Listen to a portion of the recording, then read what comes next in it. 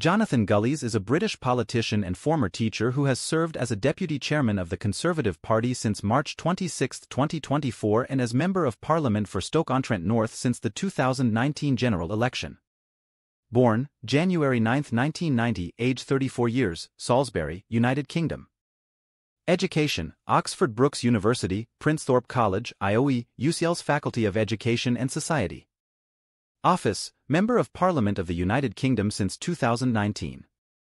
Previous campaign, United Kingdom House of Commons election, 2019. Party, Conservative Party. Children 2. Leader, Rishi Sunak. Jonathan Gullis' net worth £3.5 million. Education and early career.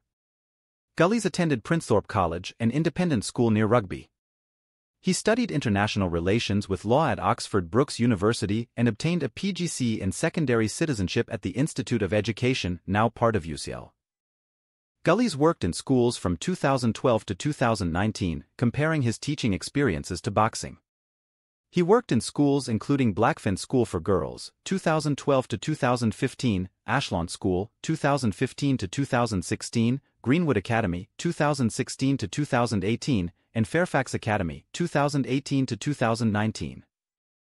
Gullis described his classroom personality as a mixture of Boris Johnson and Jacob Rees-Mogg, and said that he'd like to play the character of an English gent.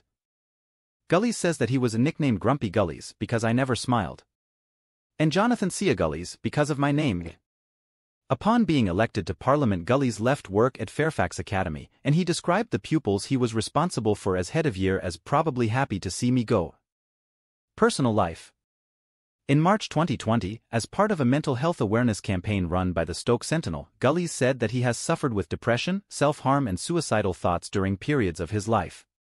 In June 2020, in a parliamentary debate on divorce law reform, Gullis said that he has gone through a divorce and supported the no-fault divorce proposal.